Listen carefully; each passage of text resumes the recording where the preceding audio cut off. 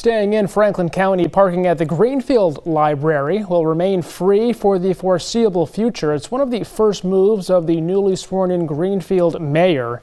Now, the mayor is reversing the plan of the past administration, which would have established a paid parking system. She says the decision will make sure the library stays an inclusive community space. The Greenfield Library opened in its new location this past summer. Residents will still need to pay to use the EV charging ports in the parking lot.